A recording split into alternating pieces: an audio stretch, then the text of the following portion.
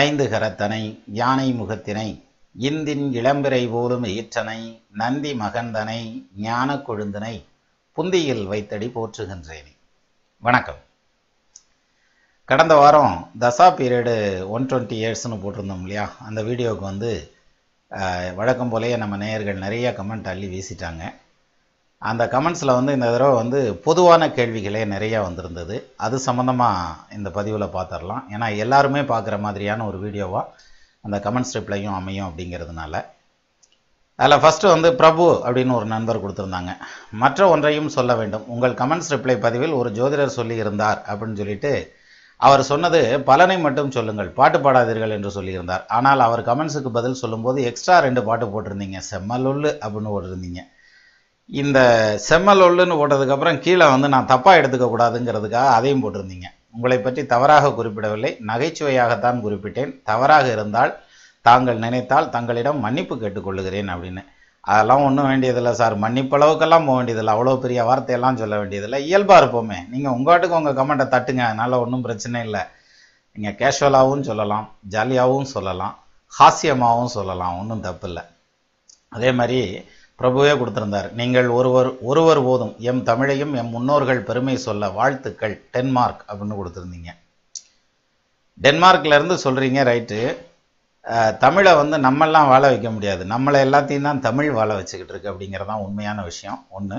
ஆனால் இவ்வளோ தூரம் சொன்னாலும் டென்மார்க் அப்படிங்கிறதுலையே விட்டீங்களே சார். நிறையா 100க்கு 100 மார்க்கெல்லாம் வரல, 10 மார்க்கோடையே நிறுத்திட்டீங்க. எனவே டென்மார்க்கிலிருந்து தமிழில் குறிப்பிட்டதுக்கு நன்றி. அதுக்கு நீங்கள் சொன்ன அந்த நண்பரும் இந்த தடவை கமெண்ட்டில் சொல்லியிருந்தாங்க.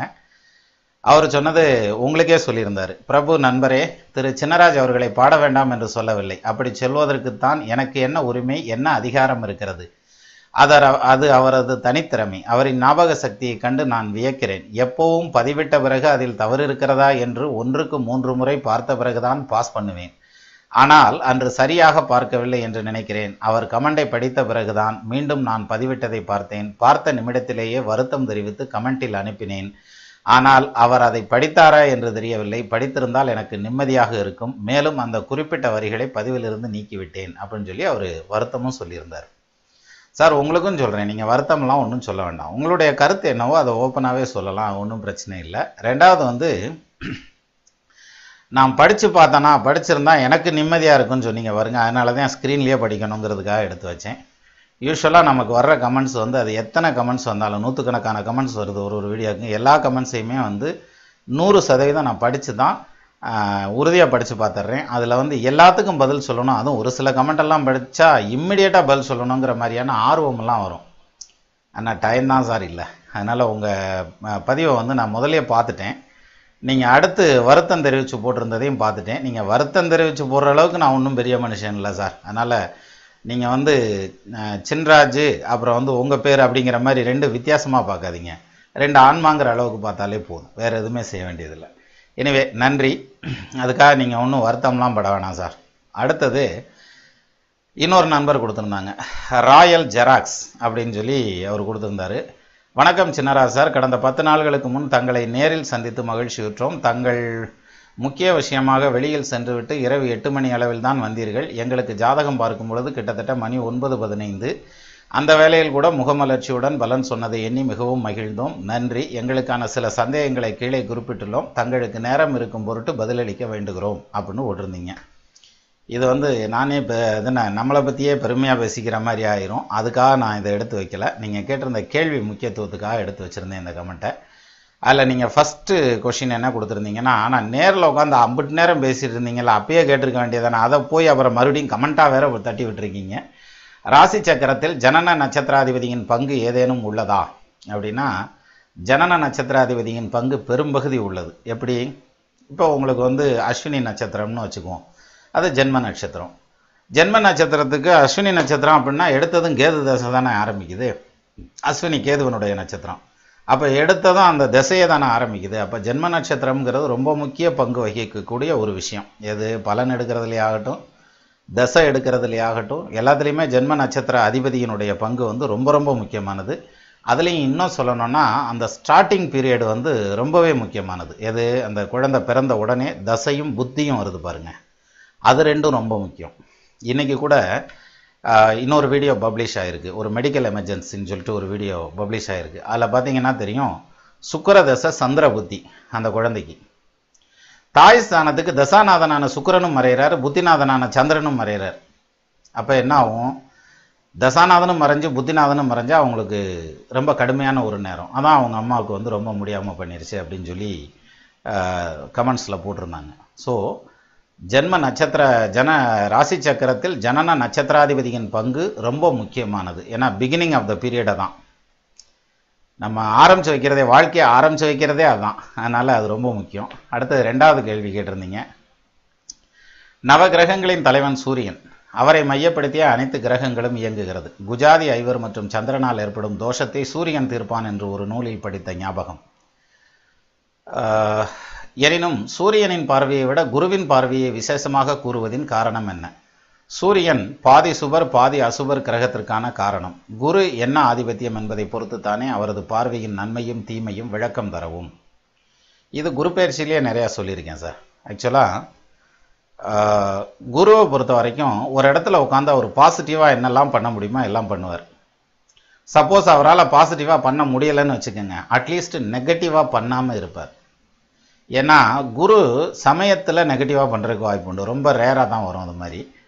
அப்படி ஏதாவது ஒரு வகையில் குரு வந்து நெகட்டிவ் ஆச்சுன்னு வச்சுங்களேன், அதனுடைய உக்கிரத்தை வந்து தாங்கவே முடியாது. சாது மிரண்டா காடு கொள்ளாதுன்றாங்கல்ல, அது மாதிரி. 7.5 சனின்னா 7.5 வருஷம் இருந்துட்டு போயிடும், அஷ்டம சனின்னா 2.5 வருஷம் இருந்துட்டு போயிடும், அஷ்டம ராகுன்னா 1.5 வருஷம் இருந்துட்டு போயிடும், அதே மாதிரி 8ஆம் இடத்துல கேது இருக்குன்னா 1.5 வருஷம் இருந்துட்டு போயிடும். ஆனால் குரு வந்து நெகட்டிவாக பேச ஆரம்பித்து அதனுடைய திசை நடந்ததுன்னா 16 வருஷம் பிடிச்சி உட்காந்துருவார். அப்போது குரு வந்து வீரியமான அளவில் வந்து நெகட்டிவாக போகல தான் அந்த மாதிரி. ஆனால் அவர் 99% பாசிட்டிவாக மட்டுமே இருப்பார். என்னதான் தன்னுடைய திசையில் நெகட்டிவாக பண்ணாலும் குரு பயிற்சி அப்போ கோச்சாரத்தில் பாசிட்டிவ் நிறையா பண்ணி வச்சுருவார் அப்படின்ற மாதிரியான அமைப்பு இருக்கிறதுனால குருவை வந்து முழு சுபர் அப்படின்னு எடுத்துக்கிறோம். சூரியனை பாவகிரகம் அப்படின்னு தான் எடுத்துக்கிறோம். இதில் வந்து பாதி பாவர் பாதி சுபர் அப்படின்னு ஒரு சில புத்தகங்கள்லாம் சொல்லுது. பட் இருந்தாலுமே சூரியனை பொறுத்த வரைக்கும் பாவகிரகம்னு எடுத்துக்கிறேன். ஏன்னா அதனுடைய பவர் ஜாஸ்தி இல்லையா. அந்த சூரியனுடைய ஒரு பவரை வச்சு தான் மொத்த கிரகங்களினுடைய இயக்கம், அனைத்து ஜீவராசிகளினுடைய இயக்கம் எல்லாமே அதை வச்சு தான் இருக்குது. அப்போ ஆக்ஷன் தான் நல்லாயிருக்கும், ஓவர் ஆக்ஷன் நல்லா இருக்காதும்பாங்கல்ல, அது மாதிரி சூரியனை கிட்டே போக முடியாத ஒரு விஷயம்ல. நெருப்புக்கான ஒரு ஸ்பெஷல் என்னென்னா தானும் சுத்தமாக இருக்கும், தன்னோட சேர்ந்ததையும் சுத்தமாக்கிடும். அதனால தான் வந்து நெருப்புக்கு வந்து அவ்வளோ பவர். அதனால தான் இந்த இது யாகம்லாம் வளர்த்து ஆகுதி கொடுக்கறதெல்லாம் ஜலத்தில் கொடுக்கல, அதை வந்து அக்னியில் தானே கொடுக்குறாங்க. அது மாதிரி ஸோ சூரியனை பொறுத்த வரைக்கும் சுபர்னு எடுத்துக்கிற முடியாது, அவர் பாவர் தான். அதுவும் இயற்கை பாவ கிரகம்ங்கிறது சூரியனை எடுத்துக்கிடலாம்.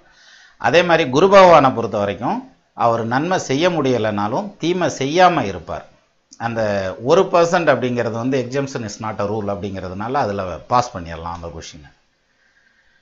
அடுத்தது 3வது கொஸ்டின் கேட்டிருந்தீங்க. ஒரு கிரகம் ஒரு ராசியில் இத்தனை டிகிரியில் தான் உச்சம் நீசம் என இருக்கும்போது, உதாரணமாக புதன் மீனத்தில் 15 டிகிரி வரை தான் நீசம், கன்னியில் 15 வரை உச்சம் என்னும் நிலையில் பொதுவான உச்ச நீசத்தை வைத்து ஞானிகள் கூறும் பாடல் எந்த வகையில் பயன்படும்? மேலும் டிகிரியின் அடிப்படையில் நீசமாக இல்லாத போது பொதுவாக ராசியின் அடிப்படையை நீசம் வைத்து கூறும் நீசபங்கம் மற்றும் வக்ரம் என்பதை எந்த வகையில் பலன் எடுத்துக்கொள்ள வேண்டும்? 15 டிகிரியில் உச்சமாகுது, 20 டிகிரியில் நீசமாகுது, 10 டிகிரியில் மூல திரிகோணத்தில் நிற்கிதுங்கிறதெல்லாம் இப்போ ரீசண்டாக வந்த விஷயங்கள். புதன் கன்னியில் உட்காந்துருக்கா, அவர் உச்சத்தில் இருக்கார், முடிஞ்சு வச்சு. அப்படி தான் வந்து நமக்கு பலன் சொல்லியிருக்காங்க. அதைத்தான் வேதிக் அஸ்ட்ராலஜி எடுத்துக்குது, வாக்கிய பஞ்சாங்கம் அப்படியே கொண்டு போயிடுது. ஆனால் திருக்கணிதம் அப்படின்னு வரையில தான் இந்த மாதிரியான டிஃப்ரென்ஸ் எல்லாம் வருது. அதை ரொம்ப ஸ்க்ரூட்டனிங் பண்ணி போகிறோம் நாங்கள் அப்படின்னு சொல்லி ரொம்ப ஆராய்ச்சி பண்ணி போகிறாங்கங்கிறதுனால ரொம்ப ஆழமாக போகல, எங்கேயா ஒரு பக்கம் இடிக்கும்ல, அது மாதிரி இடிக்கிற விஷயங்கள்.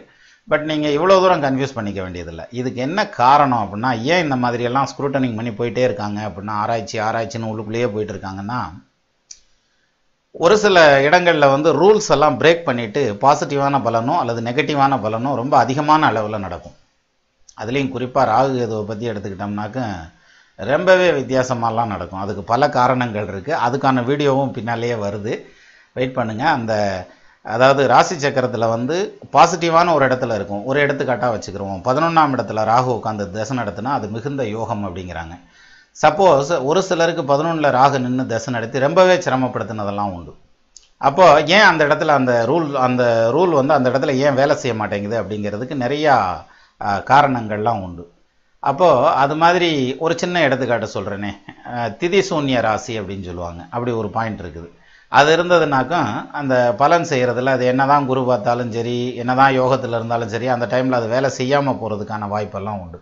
இது மாதிரி பல இடர்பாடுகள்லாம் இருக்குது. அதை வந்து தனியாக பிரித்து அறிகிறதுக்கு பதிலாக இவங்க வந்து இந்த பக்கம் ஆராய்ச்சியை அதிகப்படுத்திகிட்டே போயிட்டாங்க. இங்கே இருந்தாவா இங்கே இருந்தாவா அப்படிங்கிற மாதிரியான ஆராய்ச்சியில் போயிட்டாங்க.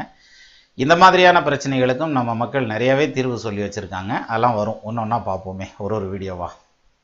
எனவே அடுத்தது, கிரகங்களின் ஷட்பலம் பற்றி அறிந்து கொள்ளுமாறு ஒரு காணொளி பதிவேற்றம் செய்ய வேண்டுகிறோம். இனிமேத்தையும் படிக்கணும். ஜட்பலம்லாம் படிக்கிற அளவுக்கு பெரிய புச்சாலியாக இருக்கும் இல்லை, பார்ப்போம். ஏன்னா நான் இன்னும் ராசி சக்கரத்தையே தாண்டலையேங்க, நவாம்சத்துக்கே போகல, இங்கனையே தான் சுற்றிக்கு இருக்கான். அப்போ இதில் எடுக்கிறத வரைக்கும் எடுத்துகிட்டு இதில் முடியலைங்கிற பட்சத்தில் தானே அடுத்ததுக்கு போகணும். இதுலேயே நீட்டாக எடுக்கலாமே, ஏகப்பட்ட பலன் எடுக்கலாம் அப்படிங்கிற மாதிரியான அமைப்பு தான் ராசி சக்கரத்துலேயே இருக்குது. பண்ணுவோம், அதுக்கான காலம் கனிஞ்சு வரட்டும். எனவே மிக்க நன்றி. ராயல் ஜெராக்ஸ் கரூர் சிவான்னு கொடுத்துருந்தீங்க, நன்றி சிவா. அடுத்தது வந்து கருணாகரன் அப்படின்னு சொல்லி ஒரு நண்பர் கொடுத்துருந்தாங்க. இல்லை, இவர் தான் படிச்சிருக்கேன்னு நினைக்கிறேன். இல்லை, முதல்லையே போட்டது இது. எனவே அடுத்தது வந்து குரு சின்னராஜ் அப்படின்னு சொல்லி ஒரு நண்பர் கொடுத்துருந்தாங்க. நவீன காலங்களில் அறியப்படாத விஷயங்களை எப்படி அந்த காலங்களில் கணக்கீடுகளை கண்டுபிடித்தார்கள்? ஜோதிடம் ஆச்சரியம் அளிக்கிறது. இதில் ஆட்சி, உச்சம், நீசம், பார்வை எப்படி கணக்கிட்டனர்? நன்றி. எல்லாத்துக்குமே இருக்குது சார். ஆட்சி, உச்சம், நீசம், பகையெல்லாம் எப்படி கணக்கிட்டாங்க அப்படிங்கிறதுக்கும், ஆட்சி வீடுகளை எப்படி ஒதுக்கி கொண்டு வந்தாங்க அப்படிங்கிறதுக்கு எல்லாத்துக்குமே இருக்குது. அது எல்லாமே அறிவியல் பூர்வமாக வரும். அதை வந்து ரொம்பவே இன்டெப்த்தாக போக போக போர் அடிச்சிடக்கூடாது இல்லையா? அதனால் இடையில ரிலாக்ஸாக சேர்த்துக்கிட்டே வருவோம் ஒன்று ஒன்றா. ஆனால் இன்னொன்று, என்னதான் வந்து நம்ம பின்னால் படித்து தெரிஞ்சுக்கிட்டு வந்தால் கூட இதை கண்டுபிடிக்கிறதுக்கு அவங்க மற்ற விஷயங்கள், புத்திசாலியாக இருந்தாங்க, டேலண்ட்டாக இருந்தாங்க, ஏகப்பட்ட அறிவோடு இருந்தாங்க, அதெல்லாம் விட்டுருங்க. நேரத்தை ஒதுக்குனான் பாருங்க, அதையும் எப்படித்தான் ஒதுக்குனாங்கன்னு தெரியல. ஏன்னா இப்போ நம்மளும் தான் அவங்க வாழ்ந்த அதே பூமியில் தான் நம்மளும் வாழ்கிறோம். ரிஷிகளும் முனிவர்களும் எல்லாம் நம்ம முன்னோர்கள்லாம் வாழ்ந்த அதே பூமியில் தான் வாழ்கிறோம். அவங்களுக்கு கொடுத்துருக்க 60 நாழிகை தான் நமக்கும் டைம் கொடுத்துருக்காங்க. ஒரு நாளைக்கு பகலில் 30 நாழிகை, இரவில் 30 நாழிகை, இப்படி வச்சுக்கிடுவோம். பகலில் 12 மணி நேரம், நைட்டு 12 மணி நேரம். அவங்கெல்லாம் வாழ்ந்த காலத்துலேயும் இப்படி தான் இருந்தது, நம்ம வாழ்கிற காலத்துலேயும் அப்படியே தான் இருக்குது. ஆனால் இப்போ யாரை கேட்டாலும் டைம் இல்லைன்றாங்க, எதுக்கு கேட்டாலும் டைம் இல்லை. இத்தினூண்டு எல்கேஜி படிக்கிறவனை கூட ஐ எம் ஸோ பிஸின்றான். ஆனால் இவ்வளவுக்கும் மத்தியில் இதெல்லாம் சிந்திக்கிறதுக்கு அவங்களுக்கு நேரம் ஒதுக்கியிருக்காங்க பாருங்கள். அவ்வளோ நேரம் இருந்திருக்கு பாருங்கள். நேரத்தை எப்படி அந்த நேர நிர்வாகம் அப்படின்றாங்கல்ல. ஏன்னா இப்போ டைம் மேனேஜ்மெண்ட்டை பற்றி ஒருத்தர் சொல்லி கொடுத்தா தான் நமக்கே தெரியுது. அப்படி இருக்கிற பட்சத்தில் அவங்க வந்து இவ்வளோ நேரத்தை ஒதுக்கி, ஏன்னா இப்போ நல்லா யோசனை பண்ணி பாருங்கள், நமக்கு சம்மந்தமில்லாத ஒரு காரியத்தை ஒரு நாளைக்கு இந்த வாரம் ஃபுல்லாக எடுத்துக்கோங்க, ஒரு மணி நேரம் பண்ணியிருப்போமான்னு பாருங்கள், பண்ணியிருக்க மாட்டோம். ஆனால் அவங்க காலத்துக்கும் பிரயோஜனப்படுற மாதிரி இவ்வளோ நேரத்தை ஒதுக்கி, காலத்தை ஒதுக்கி சிந்திச்சு, அதெல்லாம் கணக்கீடுகளாக எழுதி வச்சு, அதனும் பாடலாகவும் எழுதி வச்சு, ஸ்லோகமாகவும் போட்டு வச்சு, என்னத்தைத்தான் பண்ணாங்கன்னு தெரியல. அது ஒரு அதனை இரும்பு திரை ரகசியம்ங்கிற மாதிரி போயிடுச்சு. அந்த ஃபார்முலாவை சொல்லி கொடுத்துட்டு போயிருந்தாங்கன்னா கூட அடுத்து வர்றதுக்கு சரியாக இருந்திருக்கும். இந்த ஆராய்ச்சியை ஆழமாக கொண்டு போகிறதுக்கும் உதவியாக இருந்திருக்கும். எனவே நீங்கள் நல்லாவே பிரமிச்சு போயிருக்கீங்க குரு சின்னராஜ், நன்றி. அடுத்தது வந்து வெங்கடேஷ் கே அப்படின்னு சொல்லி ஒரு நண்பர் கொடுத்துருந்தாங்க. ஐயா, உங்கள் பதிவுகள் மிக அருமை. சில நாட்களுக்கு முன் நான் ஒரு தகவலை அறிந்தேன். அந்த தகவலுக்கு உங்களால் முடிந்த விளக்கத்தை அளிக்க வேண்டுகிறேன். அந்த தகவல் கீழே. அஷ்டமி நல்ல நாளா? அந்த நாளில் நல்ல காரியங்கள் செய்யலாம். நான் அறிந்த தகவல் படி முற்காலத்தில் அந்த நாளை ஒரு சிலர் வேண்டுமென்றே தகுதியற்ற நாளாக மாற்றியுள்ளனர் அப்படின்னு கொடுத்துருந்தீங்க. இது ஏற்கனவே பதில் சொன்ன ஒரு விஷயந்தான். அப்படின்னா என்னென்னா, அஷ்டமி நவமிங்கிறது வந்து நல்ல நாள் கிடையாது, புனிதமான நாள். அது வந்து கெடுதலான நாள் கிடையாது. நல்ல நாள் அப்படிங்கிறது தான் அஷ்டமி நவமியும். இப்போது நம்ம மக்கள் வந்து எல்லா நேரமும் வேலை செஞ்சுக்கிட்டே இருப்பான். 24 மணி நேரம் வேலை செஞ்சுக்கிட்டே இருப்பாங்க. அந்த வேலையிலேருந்து அவங்களுக்கு ஒரு ஓய்வு வேணும் அப்படிங்கிறது ஒரு பாயிண்ட்டு. ரெண்டாவது வந்து தெய்வத்தை நினைக்கிறதுக்கும் ஒரு டைம் வேணும், கோயிலுக்கு போகிறதுக்குன்னு ஒரு டைம் ஒதுக்கி கொடுக்கணும். அப்படிங்கிறதுனால அஷ்டமி நவமி அப்படி 2 நாள். ஏன்னா கோகுல அஷ்டமின்னு பாருங்கள், கிருஷ்ணன் பிறந்தது. ராம நவமின்னு பாருங்கள், ராமர் பிறந்தது. அப்படிங்கிற ரெண்டுமே நல்ல நாள் தான், கெடுதலான நாள்லாம் ஒன்றும் கிடையாது. அதில் இறைவனை நினச்சி இறை சிந்தனையோடு இருக்கணும் அப்படிங்கிறதுக்காக நம்ம முன்னோர்கள் அப்படி ஒதுக்கி வச்சாங்க. அன்னைக்கு கோயிலுக்கு போனோம்ப்பா, மற்ற வேலையை நிப்பாட்டு, முதல்ல கோயிலுக்கு போகிற வேலையை பாரு அப்படின்ற மாதிரியான அந்த ஒரு பாயிண்டில் கொண்டு வந்தாங்க.